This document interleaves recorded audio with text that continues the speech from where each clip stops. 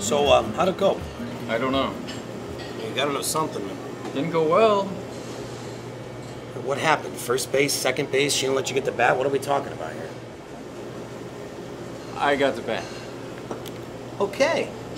This is the third date. That's not bad. That's how these things work. I got her naked. Did you close it down? No, I didn't close it down. You didn't have a rubber. I had the rubber. You couldn't get it up. It was up. And you didn't close it down. She didn't want to. But you had a rubber. I had the fucking rubber. She didn't want to fucking do it. Right, relax. Let's start from the beginning. I might have rushed it.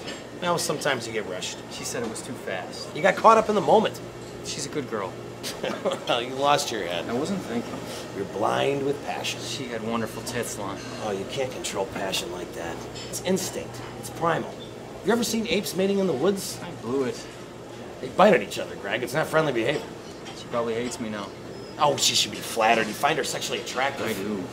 You know, that's a compliment. I know. Celebrating the female form. How was that a crime? Can't be. It's natural. You're a man. I love vagina, goddammit. Who doesn't? This feels good. Yeah, cleanses the palate. I'm gonna call her. Ooh, not a good move. No? Well, what are you gonna say? Good point. All right, we gotta think this out. Use the brain. Always have a plan. I'll ask her to dinner. Well, nothing too big. Drinks. Well, keep it light. You don't want to scare her off. We'll just talk. Yeah, you're just there because you like her company. That's a good. He hasn't called. You should have fucked him. Hand job, tops. What is third date? No, 5 date minimum. Prude. Slut bag. He's a nice guy. I would have blown him. I felt a little rushed. You did the right thing. You rejected him. I panicked. Every man needs at least one good rejection. Oh, that's humiliating. No, that's laying the groundwork for a successful relationship.